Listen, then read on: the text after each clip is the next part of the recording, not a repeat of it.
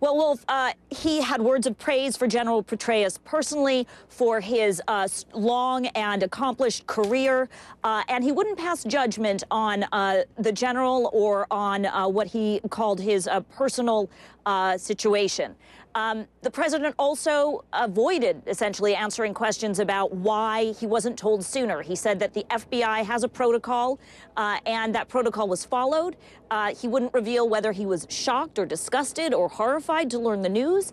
He just didn't get emotional on the topic, and he wouldn't go there when prodded.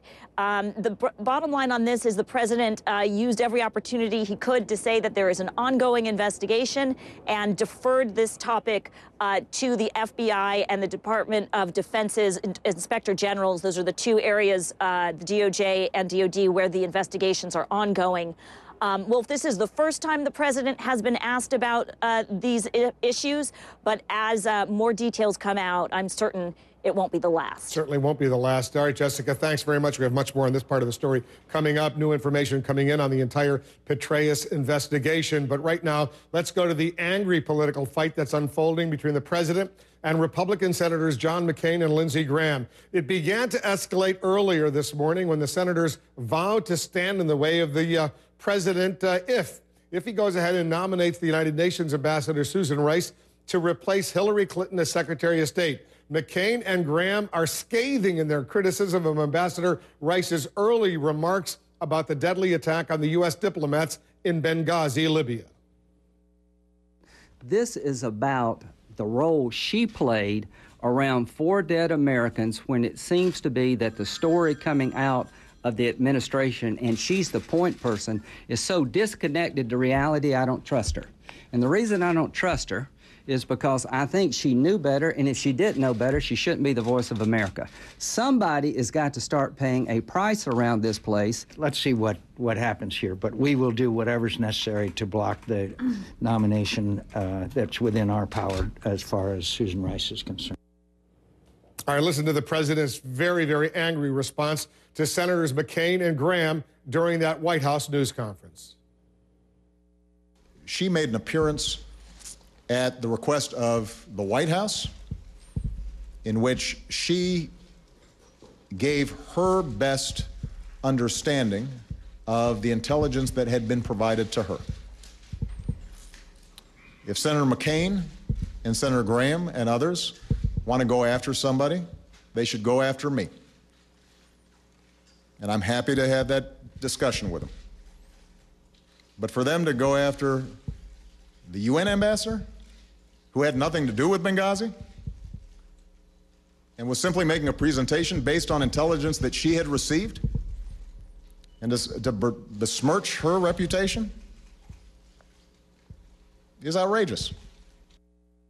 Let's bring in our senior congressional correspondent, Dana Bash. Dana, Senators McCain and Graham, they are now firing back at what we just heard the president say. That's right. In fact, Senator McCain did so on the Senate floor. He was going to the Senate floor already, Wolf, to formally introduce a resolution for a special or select committee for Congress to investigate all of the unanswered questions relating to the attack in Libya. But he made a point while he was on the floor, again, continuing in a very angry tone, as we've seen from all of these men, to respond to that comment from the president. He said not to, quote, pick on his ambassador to the United Nations, to, quote, pick on him. That statement is really remarkable in that if the president thinks that we are picking on people, he really does not have any idea of how serious this issue is. I'm a United States Senator. Senator from New Hampshire is. We have our obligations. We have our duties representing the people that sent us here. And we're not picking on anybody.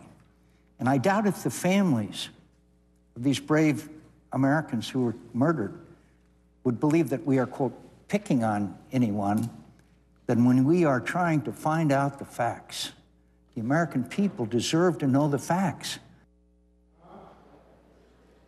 Now, that was John McCain on the Senate floor, maybe about an hour after the president spoke, but minutes after the president was done. Lindsey Graham, who the president was also talking about, released a statement quite unlike anything I've actually seen before, Wolf, and I'll read you part of it. He said, "Mr. President, don't think for 1 minute I don't hold you ultimately responsible for Benghazi. I think you failed as commander-in-chief before, during, and after the attack." He went on to say, "Given what I know now, I have no intention of promoting anyone who is up to their eyeballs at the Benghazi debacle." And there, of course, he is talking about the potential for the president to nominate the current ambassador to the UN, Susan Rice, to be Secretary of State. Look, I mean, there is no question there is deep-seated animosity between these two camps, going back to 2008 when the president and John McCain were running against each other. But it is escalated to a whole new level now. And yes, it is true that John McCain and others are going after this, saying that they want questions, but there is a lot of politics going on both sides of this. If he decides to go ahead and nominate Susan Rice to be the next Secretary of State, Dana, what are the chances that she will be confirmed by the United States Senate? I think it's actually too early to answer that question, honestly. You know, clearly the Democrats do have a substantial majority, but not a 60-vote majority needed to break a filibuster. They would need at least a handful of Republicans to vote with them to confirm Susan Rice if she is, in fact, nominated to be Secretary of State.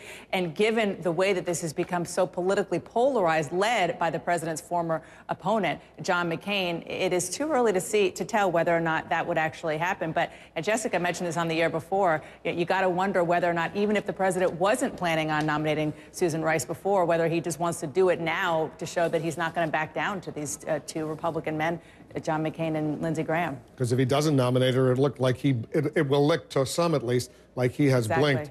All right, Dana, thanks very much. The president's news conference is certainly giving all of us a taste of his political strategy in the weeks and months ahead as he deals with all sorts of major challenges, including the petraeus scandal. Let's bring in our chief political analyst, Gloria Borger. Gloria, it was the first question to the president at the news conference today on the petraeus scandal, whether he should have been told about it, wasn't told about it. Listen to his carefully phrased answer. I have no evidence at this point, from what I've seen, that classified information was disclosed that in any way would have had a negative impact on our national security. The FBI has its own protocols in terms of how they proceed. You know, I'm going to let Director Mueller and others examine those protocols and make some statements to the public generally.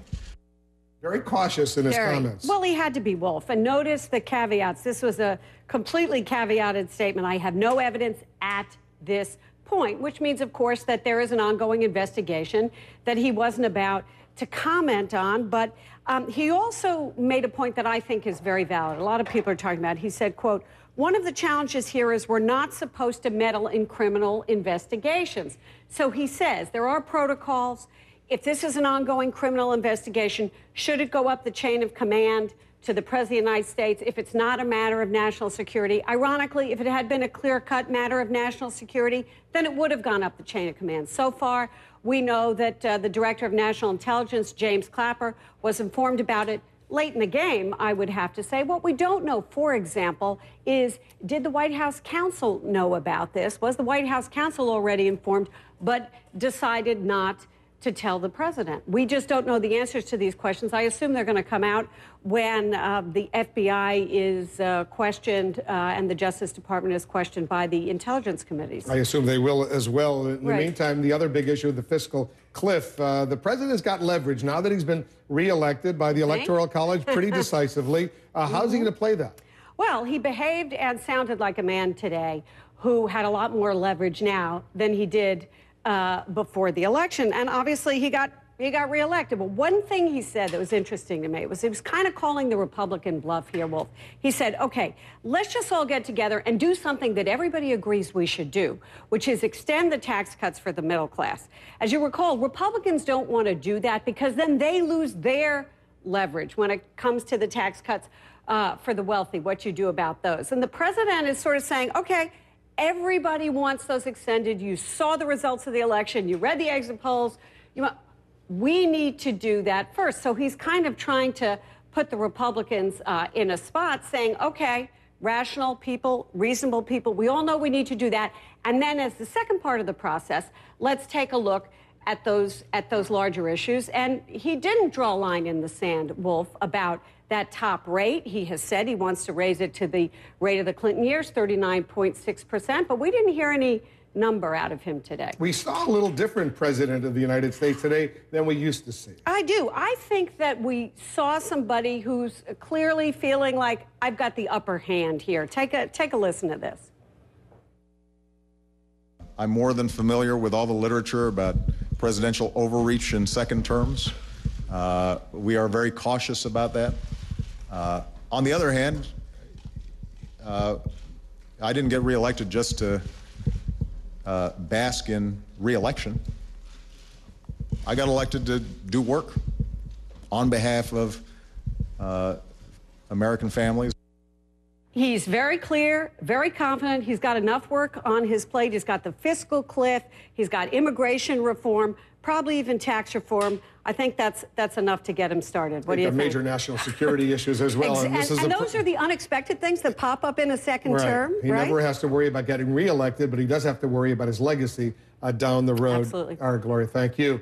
There are more questions right now emerging about Jill Kelly, one of the key figures in the scandal involving David Petraeus and General John Allen. We're taking a closer look into the Tampa socialite's claim she deserves diplomatic protection, a claim she made in this 911 call. I'm an honorary consul general, so I have inviolability, so they should not be able to profit property.